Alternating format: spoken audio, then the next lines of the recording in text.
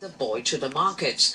Jackie Macedo says while her baby Noah is well cared for and loves coming to work with her, she's given in to years of pressure.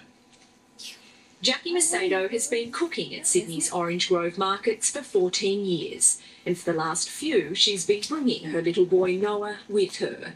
But this week Jackie received a phone call from the market operators saying there'd been complaints about Noah being there. The market manager has said it's a duty of care issue, so I guess they feel that I'm neglecting my child by bringing him along here. She was told other stall holders too are concerned. They feel that Noah's presence here is impacting their... The stall holders we spoke to, though, love having the little boy with Down syndrome around. People come and give him a cuddle. When people leave their children from 7 in the morning till 7 at night, working in an office, that's okay.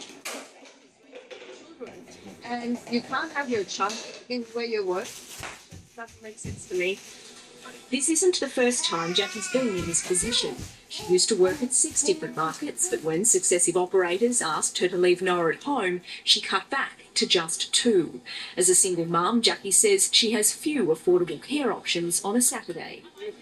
I think they think they're looking out for him because of his disability, not trying to get rid of him because they want him out of sight. But, frankly, I think they're wrong.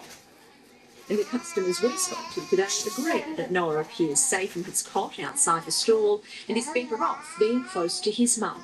Noah has become part of the market. He has an extended family. He's perfectly contented. Do you think he would gain more from being in care somewhere else? Absolutely not. Despite the huge amount of support that Jackie has here at the markets, she says rather than fighting back against the complaints, she's decided that after 14 years this will be her last week here.